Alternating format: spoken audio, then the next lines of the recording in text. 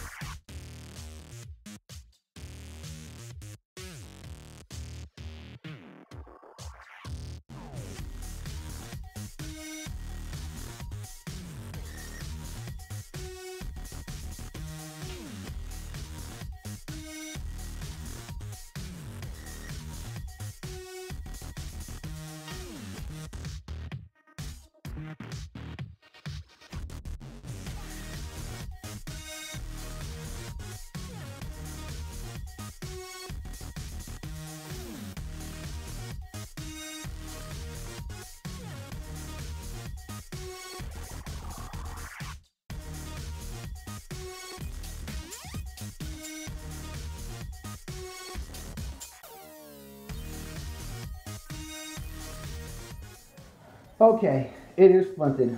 I could have used a real splint. The bad news is, in using a real splint, I would have had to have taped something against his body wall here and against the body wall there. So we decided we'd use the base of his tail as our splint and just tape it backwards.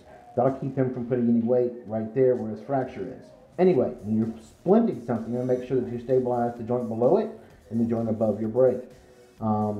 That's classic orthopedic stuff here. Anyway, in doing it this way, we can actually monitor for any signs of skin infections. Mom also monitored any swelling in the back end. We don't want to cut off the blood supply. You know, that's how loose the tape was. So, where do you think you're going?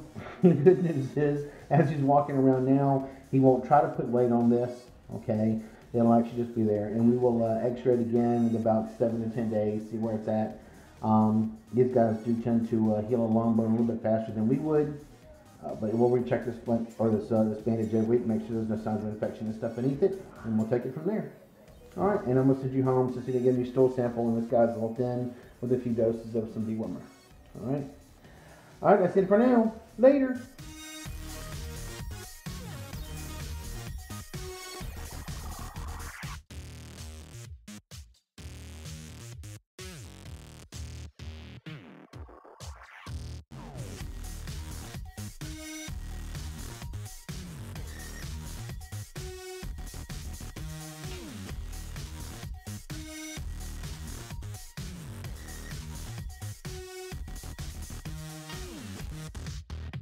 Here's the Kraken.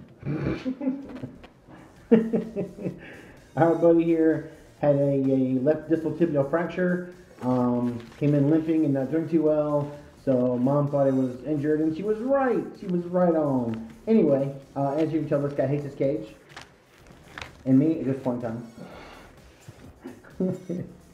But anyway, we just finished taking some X-rays. Has some good callus there. He's healing well. This particular type of splint seems to be working well for this guy. So this is just 1 week recheck. All is well. Hey, dude, what's up? You gotta say something? No? Nothing? That's your chance. Wisdom. We're waiting for wisdom. Eat the crickets. Alright, so anyway, This is another one of those sad, sad cases. Sarcasm, Mom. Don't give me that look. All right, later.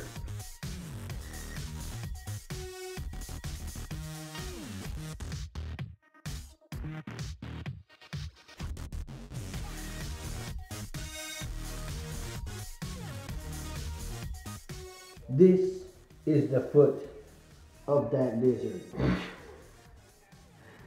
It just escaped the bandage with which I just threw in the garbage. Turns out our buddy here actually had a fracture. Grab a pin to point. Had a fracture right here, going across one of the growth plates. That is actually healed. X-ray show it's looking pretty good. So we have just taken this little bandage off. This is one of those guys where we actually take it back to the leg. You know, they're really cool torture for lizards.